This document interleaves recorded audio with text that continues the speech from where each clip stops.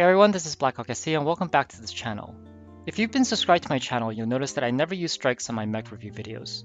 This is because I want to give you guys an accurate picture of what the mech can do on its own. There's no question that strikes, especially 2 of them per match, can put out a lot of damage. But how much in reality? In this video, I'll try to answer that question. I'll first talk about how much damage strikes do, and second, I'll give you my opinion on whether they're worth taking if you're trying to make CBills. I want my tests to be realistic as possible, so I had to take them into real matches and drop them on real enemy formations. I took all the strike nodes on the skill tree, but I also did tests without any nodes for comparison. If I get hits with a strike, I'll let the game play out without firing any weapons, and see what the results are at the end. I'll drop a second strike only if I get no hits on the first. I looked at arty strikes to start with. I'll mention that because the shells in a strike drops in random locations in a circle, the results can vary. Each shell can do different amounts of damage depending on how far away the mech is to the shell. In rare cases, dropping a strike right at the feet of an assault mech will result in every shell missing. Therefore, I think it's best to look at averages across several scenarios. In this match, I dropped one right on top of the Annihilator and ended up with 3 hits. This is a typical scenario where you aim your strike directly at a mech that isn't fast enough to get out of the way. The result is 91 damage, and I tried this scenario multiple times and the number generally hovers around 100 damage. Sometimes you get lucky and you get tons of hits on a single mech. This strike resulted in 175 damage. If you average out the single mech scenarios, you probably wind up in the ballpark of 120 damage if you eliminate the cases where your strike misses completely due to bad luck. Now let's take a look at when you're able to hit multiple mechs. Sometimes the result isn't that much of an upgrade from a single mech case, like here, where even though 4 mechs were still in the strike area by the time the strike ended, the shells simply didn't hit where they could have been most effective, and we wound up with only 133 damage. The fact that the mechs started backing up doesn't matter, as they were still in the strike circle. A more typical strike would get solid hits on maybe 2 or 3 mechs, as you see here. In this case, we got 205 damage.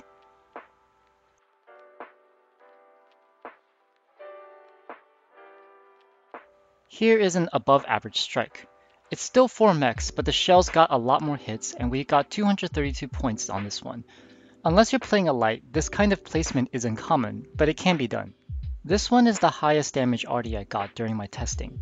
Although this looks like it wouldn't be that great, again because of how random the strikes are dropped, the shells happen to cluster right around the Marauder 2, the King Crab and the Mad Cat Mark II, giving us 271 points. Overall strikes on multiple targets would get you in the ballpark of 200 damage. What about without any arty skills?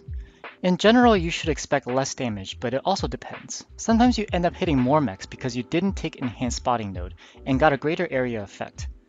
In this case, I got 260 damage because the mechs I targeted were super spread out.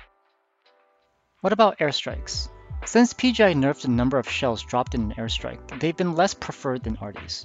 But because they're able to drop across obstacles, they're good against single enemies hiding behind terrain, and the damage output matches that of arties in that case because the shells are clustered close together. This strike, for example, gave me 126 damage. If you happen to be lucky, you can get a strike like this one. Because you tend to drop airstrikes across terrain, you really can't tell how many there are on the other side. Also, rarely do you get a nice line of 3 mechs to strike because players want to be spread out a little bit to be able to maneuver and to avoid friendly fire. But in this case, I got 209 damage.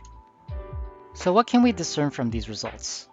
Well, if we're using double strikes and we got okay hits on each, that's 200 to 300 damage and possibly more that's being added to the damage results. I think that messes up any kind of performance evaluation you'd be doing on a particular mech. So if you're simply testing to see how a mech does by its damage and kill output, don't use strikes since you're not testing your strike placement skills and PGI's random number generator. That's not to say that you shouldn't drop strikes altogether. If you want to maximize your chances of winning, you should equip double strikes. Also drop your strikes early because then you have a greater chance of getting multiple hits as mechs are less spread out in the beginning of a match. Moving on to another topic, do strikes earn their money back? This is debatable because you can't look at strikes in isolation. If you did, the answer would clearly be no. PGI rewards 21 CBills per damage, so the damage itself is not enough to pay back for the strike. Remember, PGI designed the current version of strikes to be a CBill sync, and it does what it's supposed to do generally. In this match, I placed a very good strike. I got a solo kill on the light as well as good hits on the assault next to it. Solo kills earn 10,000 CBills, And because solo kills always comes with a KMDD, the KMDD also gets you 7,500. Each component destroyed is 4,000. Even then, the earnings are not enough to pay back for the 40k strike. The real variable is whether the strike will flip a game from a loss to a win, because the win award is 40k more than a loss. Then add things like the salvage bonus and additional kill assists, more components destroyed, KMDDs, and other rewards, since you'll probably get less of those in a loss. I think only when the game is close do strikes manage to turn something around. This is accounting for the non-damage effects of the strike, for example pushing enemies back such that your team can advance.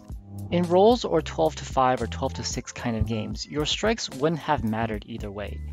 Because actual close games are more of the exception than the norm these days, the net effect of strikes should not make that big of a difference most of the time. Also consider strikes that miss for whatever reason. Therefore, I recommend to newbies and players who are low on CBills that unless they're on premium time, don't use strikes and they'll earn more CBills in the long term. Okay guys, I hope you enjoyed this video and check out my MWO strategies playlist in the description for more videos like this, and I will see you next time.